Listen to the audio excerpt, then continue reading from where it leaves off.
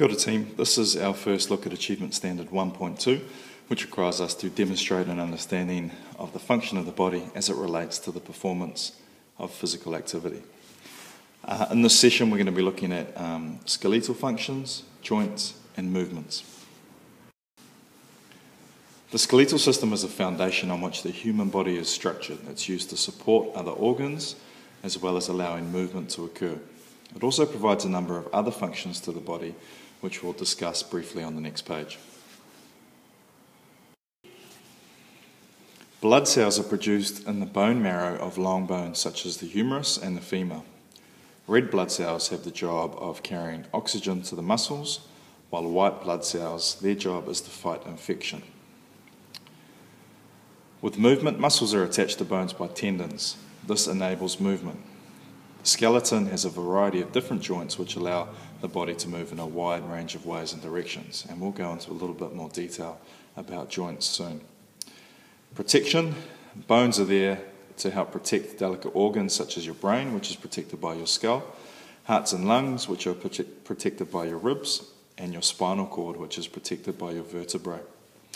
And it also provides shape and support, so it's our body's support framework. It provides shape, support, and allows us to have good posture.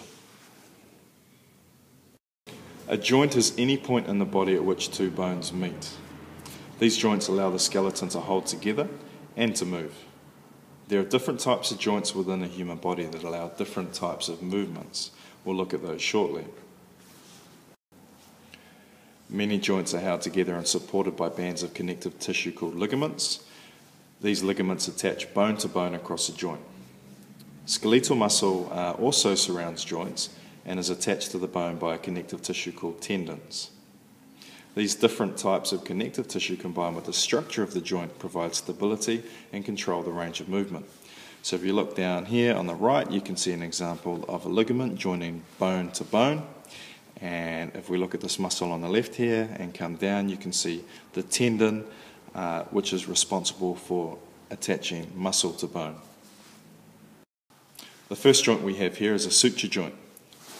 Now, a suture joint is made up of strong connective tissue that joins two pieces of bone together. So it doesn't allow movement, but it can allow growth.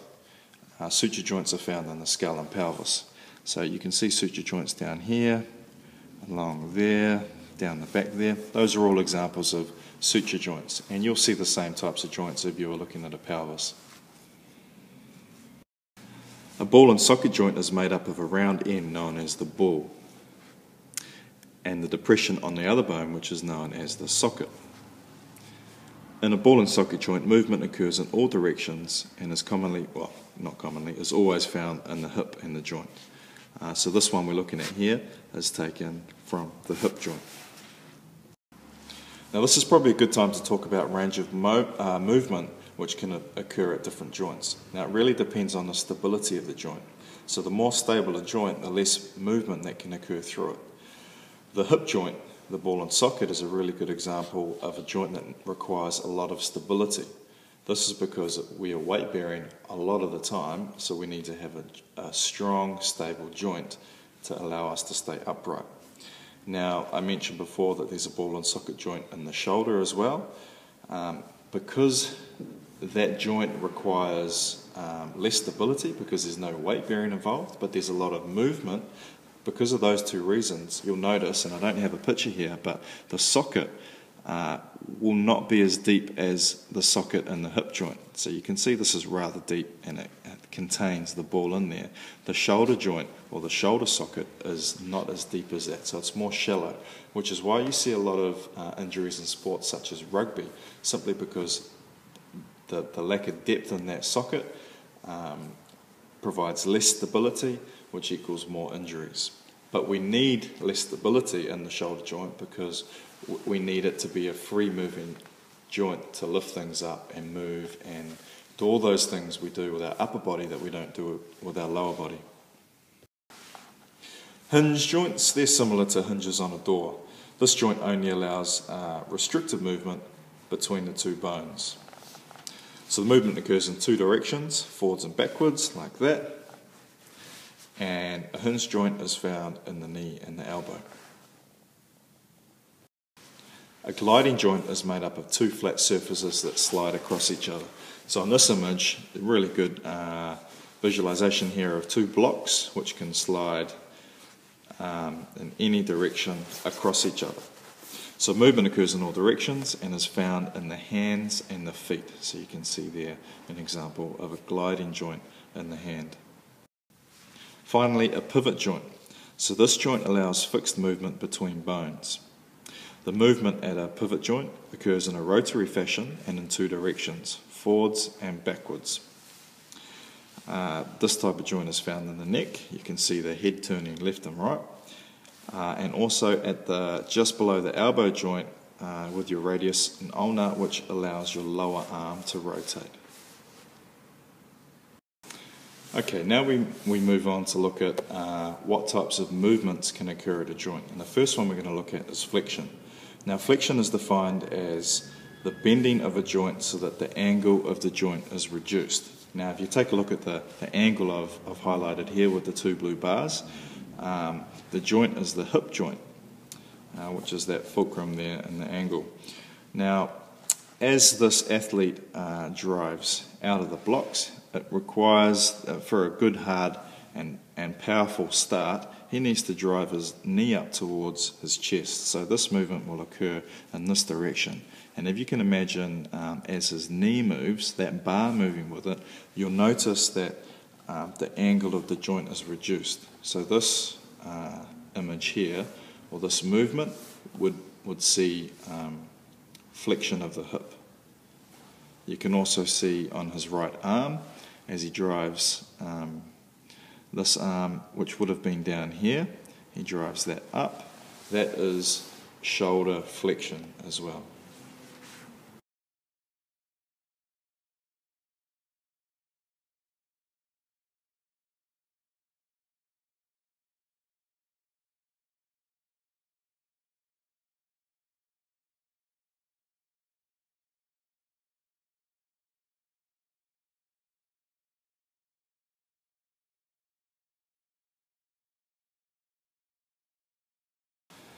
Extension is straightening of the joint so that the angle of the joint is increased. Now, if you look at Dan Carter here, in particular his left leg, which is behind him, you'll notice that it's bent at the knee.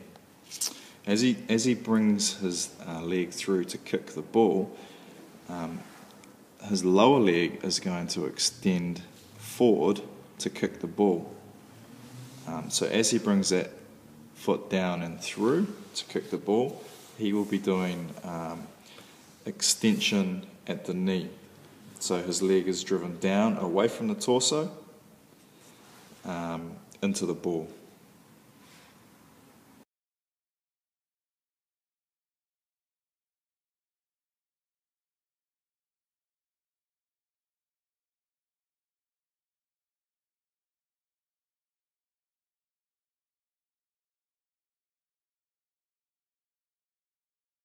Abduction is the moving of a limb away from the midline of the body.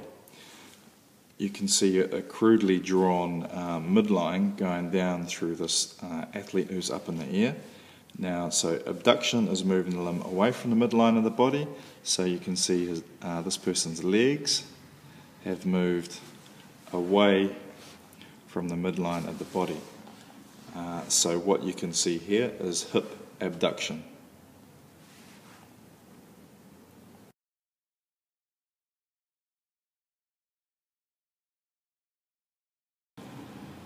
Adduction is the opposite, which is moving a limb towards the midline of the body. Now, if you look at this basketball player here in the white, defending the ball carrier, it looks like the ball carrier is about to dribble to the right. So number 10 in the white needs to move to his left. This would require him to push off from this foot, and he would then need to move that foot closer to his the midline of his body, so he'll be adducting at the hip to do that. So that's adduction, adding to the midline of the body.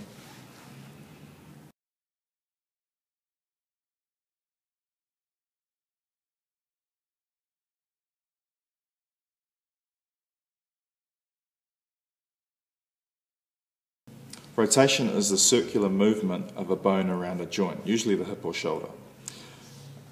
An example of this is what happens when the arm rotates around the shoulder when you're swimming backstroke. So if you can imagine the backstroker in the water, and as they bring their arm up, there needs to be some rotation happening at the shoulder joint.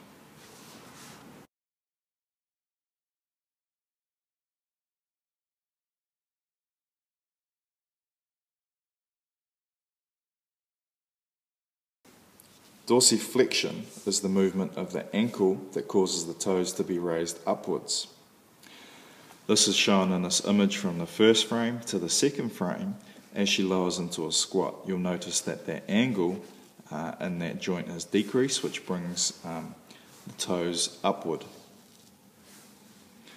Another common scenario or situation that this would happen would be landing after a jump.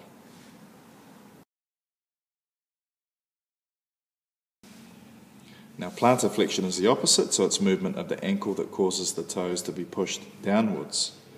The ballerina here going up onto her toes, she has done this movement by performing plantar flexion of her ankle joint.